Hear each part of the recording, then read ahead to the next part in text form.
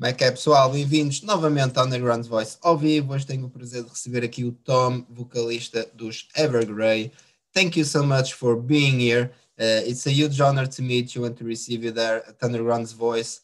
The new album Escape of the Phoenix was released in February and it's having an awesome feedback everywhere and also great positions on charts. So it's being successful, right?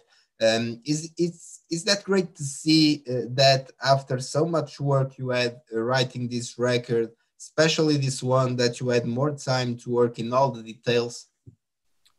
Yeah, honestly, we work in the exact same way for each and every album we make. It's really no difference. The only difference for us this time was that we didn't have to fly to other countries in the midst of recording. So for us, it was if anything, this is the positive side from the pandemic for us, that we got to only concentrate on the music. But yeah, we this album has been kind to us in many ways, and of course we're super happy that people are appreciating the work that we put in. Yeah. It's the first album released after the trilogy, and I think it can be a turning point in your career, even if lyric wise can be similar, but with a different approach this time. I think that Escape of the Phoenix is so complete that in the future we will be able to talk about Evergrey before and after this album. Do you agree with that? I really hope you're right, but at the same time, for me, as I said, I didn't approach this album in any different way than I did for the last 26 years. So for me, I'm just writing music in the same way, and for this album, it sounds like this. It's. The only mission I have for each and every album is that we make as good songs as possible. That's it, and. And I don't know what struck this time with people, but one thing that I have sort of analyzed is when I've been singing about, I'm pretty much singing about the same topics that I have been doing for the whole of my music career. I'm singing about solitude and the essence of feeling like an outsider, and loneliness, and not being like somebody else, and not fitting in. And before, maybe I've done it in a perspective of sadness and sorrow, or where you have really felt lonely. And I think now, on the Escape of the Phoenix, I write from a perspective of strength and self confidence, and I guess that makes the album sound to people's ears a bit more energetic and uplifting, even, if you will. And one of the best things about this album, beside that you were saying right now, is the great work on the guitars. It's a different tone comparing to the previous albums, right? Was this intentional? No. No. Again, we don't do things sometimes we can say that, yeah, let's try to make a good guitar driven song that will fit live, but the only difference that we did this time that was intentional was that we added a new tuning.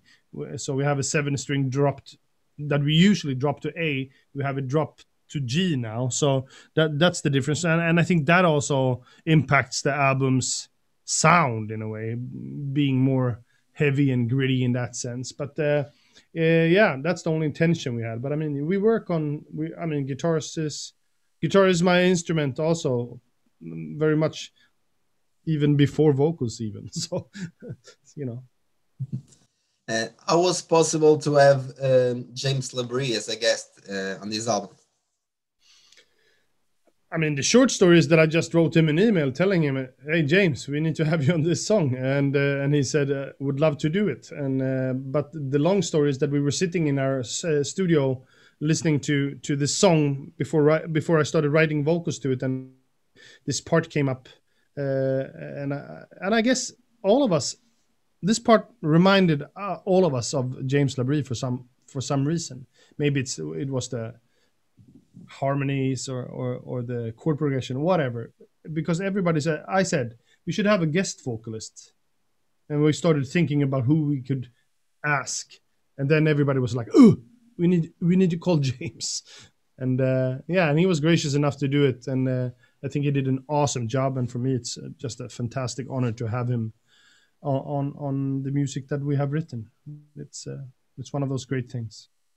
It's a great guest, it's a great song, and it's a great album also. So, and some albums are only understandable if you listen to it as a whole, and other albums are also understandable just listening isolated songs. But this album has songs so representative that it can be understood in both ways, right? Yeah, I agree. I agree with that. I think because even on this album, it's on the prior albums, it has always been extremely important for us to present the album in the right order, song first and whatever. Uh, I mean, purely artistically. And for this album, when the record label asked us what songs we should have for videos, we didn't care. We said to them that they could choose because for us it didn't matter. And yeah, so I guess that says something about it, each and every song. We could have made two other videos, I think. Even though I think they made a great choice for the videos that they decided on. And beside compilations, singles, live albums, Evergrey, I've already released 12 albums in 25 years. It's a lot of music. So is that easy to write new songs that still up to the classics and have enough creativity to not release more of the same? I mean, that's the challenge each and every time. The challenge is to when I've written one song for this album, I have to write another song that is better than the first one, and then you can bring that back towards the albums as well. So, and the good thing about being a small band as Evergrey is that we're still growing. So for us, it's this is already our most commercial success, and it's not been out a month yet. Yeah. So for us, it's that's also rewarding in a sense, but that's not why we write music. We write music because we wanna write the best songs possible to our ears. It doesn't matter at first what somebody else will think. We can't think about that. So, and that's the key for us. Trying to find new ways to record an album, be it if we change the mixer guy, or if we change the studio, or if we changed an approach by recording somewhere else, or in a new tuning, or a trilogy of a storyline or whatever. We have to come up with something that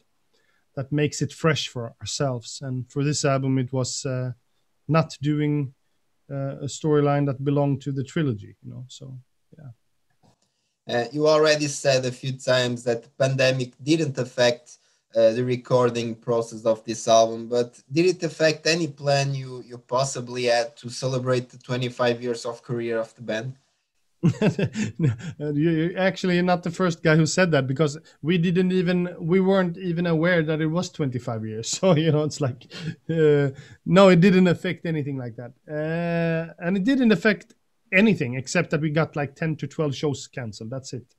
And now we have had to move our European tour 3 times. But yeah, so I think the big change is going to come now if we don't get to tour for this, in connection with the album. Of course, right now it's impossible, but we have a tour booked for October, November.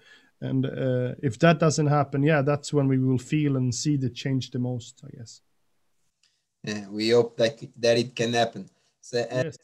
everybody knows Sweden for having a huge death metal bands and also for being a death metal country. So, does a band like Evergrey still have full support in Sweden, or do you feel that support more internationally?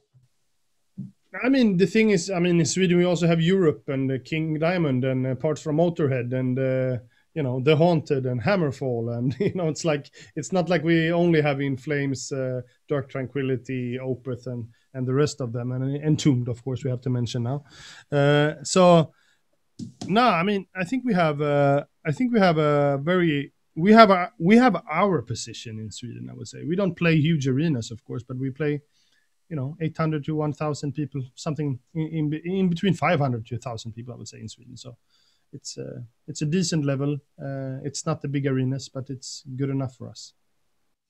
Anyway, the band is growing, so maybe it's possible to play in bigger arenas or festivals in the future. Yeah, yeah, yeah. We'll see. We'll see. Yeah. And finally, thank you so much for being here. It was a great honor to meet you and talk to you a little bit. So, any last words for the Portuguese fans and Underground's Voice viewers?